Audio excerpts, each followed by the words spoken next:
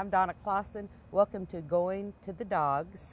I'm here today with Clay Smith. He is the owner of Clay's Top Dog Training, and he's going to be telling us some helpful hints, ways to help train our dogs, and it's going to be a lot of fun today. So sit down, get a pen and paper, and get ready to learn some things about training your dog. I'm here today with Ted, and I'm sure that when we're through with this, Ted will be setting and doing all the things he's supposed to do. Clay, how did you get into this? Well, I have been training and working with police service dogs for 15 years. And so I've routinely had people asking me, they'd come to me and say, I wish our dogs at home were as well behaved as these dogs are, Right. and how do we do that? And so it just kind of started from there, and helping people work with and train their dogs. And it's really basically about communication. So it's teaching, I kind of joke around, I call it people training more than dog training. So it's teaching Right. someone how to interact and communicate with their dog to get the desired behavior that they want. Great, great. Well, I know that usually when you get a dog as a responsible pet owner, there's some basic things that dogs need to learn. And communication is, that's the perfect word. And I always say when someone can't train their dog, it's usually the other end of the leash is the problem, not the dog. I know when it comes to Ted, that's his problem. Tell me just a little bit about what things you'd recommend for people to train their dog. Well, one thing that everybody wants is a well-behaved dog or well-mannered dog. And so we have to think about things for manners, and then we have to think about things for safety. Okay? And most people will come to me and they'll highlight certain problems, and they'll say, well, my dog pulls on the leash, he won't walk next to me, I sure wish he would, or he jumps up on everybody and we have to put him outside the house when people come over, and we wish he could be around the family and problem areas.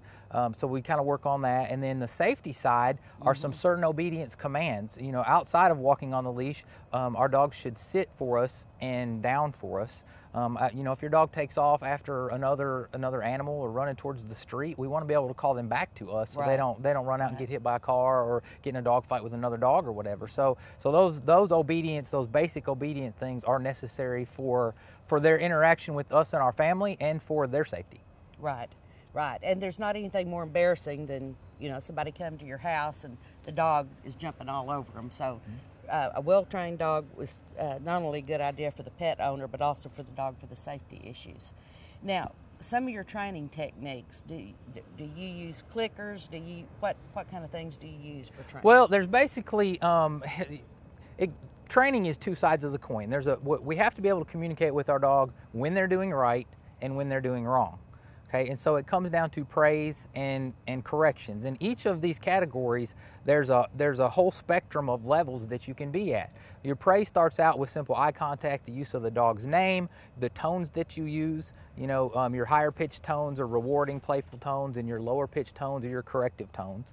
And so it's all the way to a touch, a food reward, a toy reward, whatever motivates the dog is what we use as a reward system. Okay. And then we also have to be able to tell it when it's doing something we don't want it to do.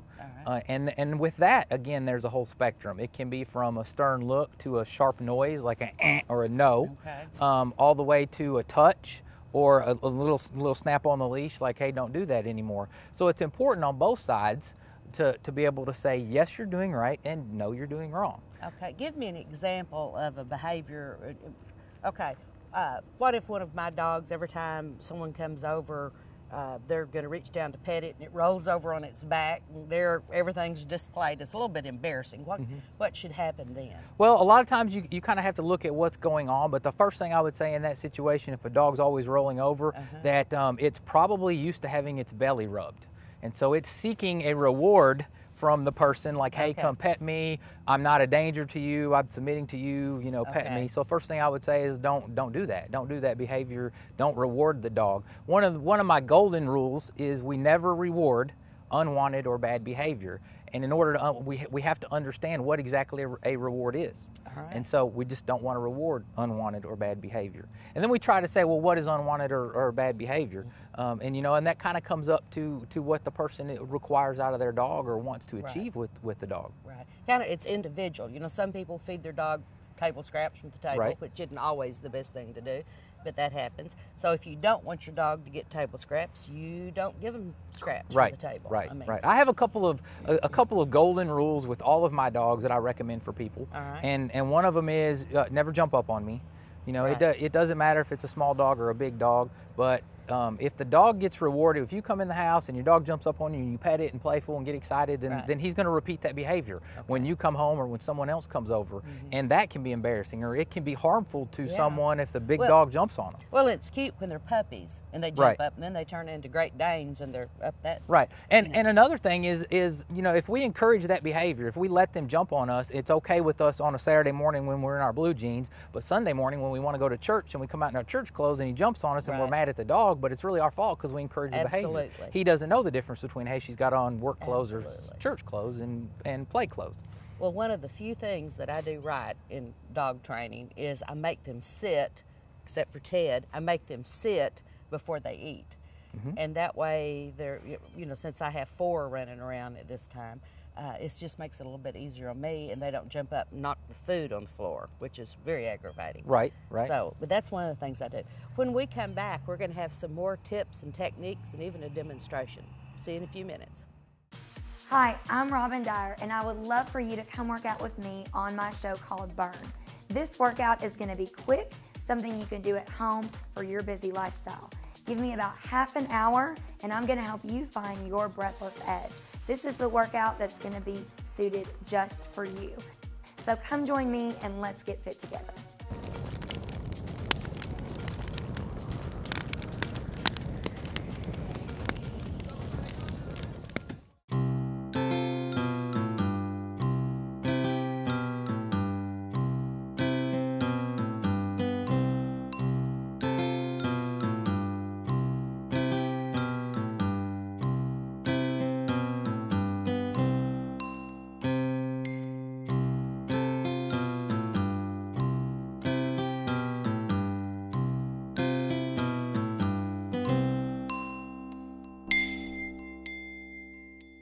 We're back, and I'm with Clay Smith. He's the owner of Top Dog Training, and he's been telling us some really helpful hints and techniques for our dog. And one thing I was thinking about, just about all dog owners have had at least one dog that likes to get in the trash. Tell me just a little quick tip what we could do to keep our dog out of the trash, besides putting the trash can up on the table. Right, right. Well, one thing is, most of us, the dog gets in the trash and we say no, and the dog stops, and we stop right there because the dog listened to us.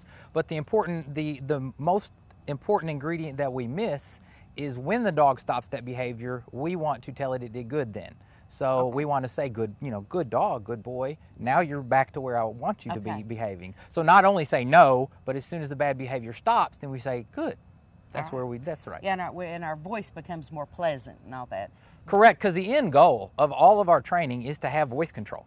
All right. I mean, we have training tools available to us, and I have some of those here, and these are collars, and they're training collars. It's what we start out with.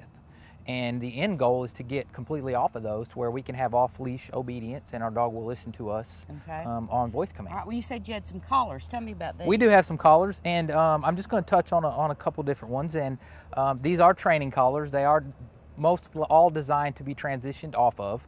They provide us a additional means to communicate with our dogs. Like in nature, mother dogs nip the necks and all that. So it's kind of like that. So this first one is a chain slip.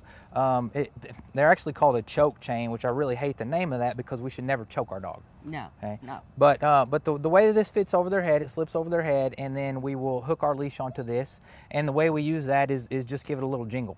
It gives us that little chain sound, that little jingle of, hey, pay attention to me. So it's kind of like if you're looking off and I poke you, hey, get your attention back to me. So that's kind of the design of that. So you wouldn't like. No, you don't want to string them up, so to speak. But the other additional benefit to this, a lot of times with a flat collar, if you have a dog that pulls or runs from you, it can slip out of that if it tries to go backwards. Whereas a collar like this, if he tried to pull on it, it wouldn't allow him to slip off and run off from you. Okay, show me again how you put that into the...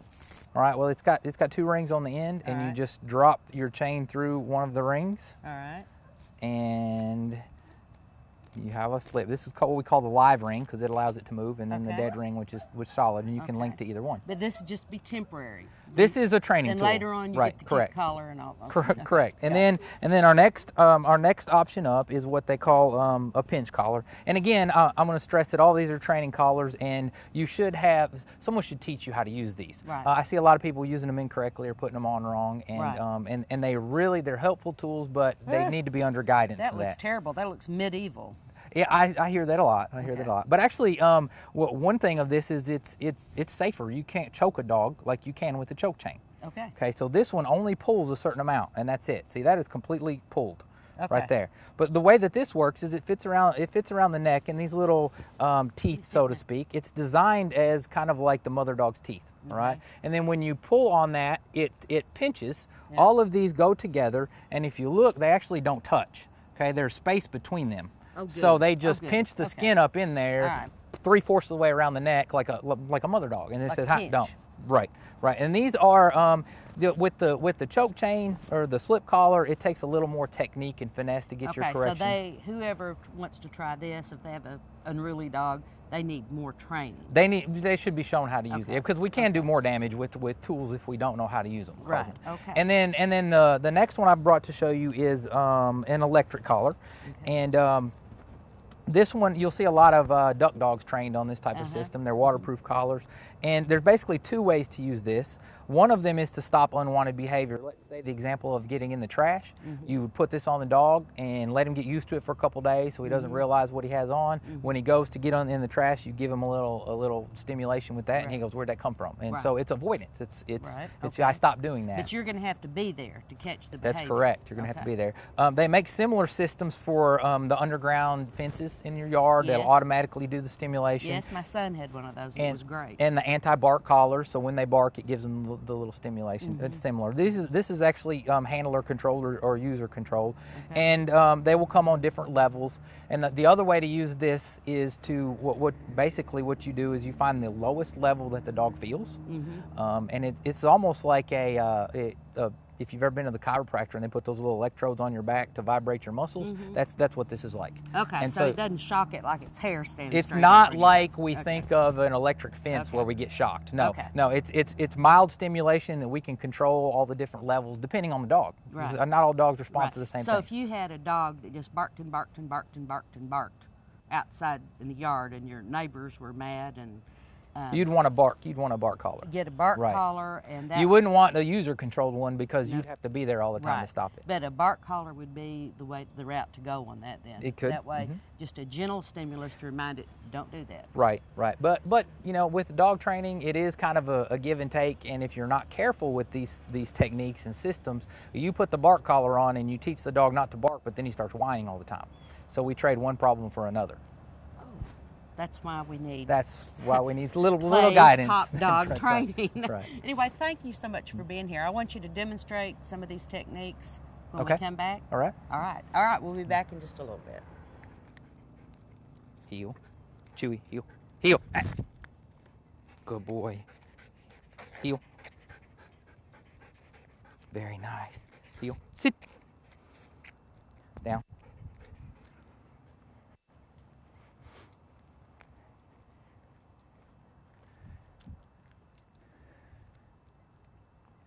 Come. Sit. Come to heel. Sit. Good boy. Yes, sir. Very nice.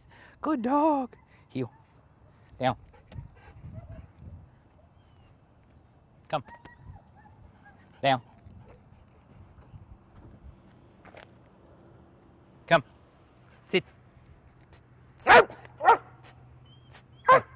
Sit. Good boy. Very nice. Thanks for joining us today. Ted and I have had a good time and have learned a lot. Don't forget to keep your dogs up to date on their shots, spay, neuter, buy your city tags, and for heaven's sakes, try to get a chip in case your dog gets separated from you. Thanks again. See you next time. Bye.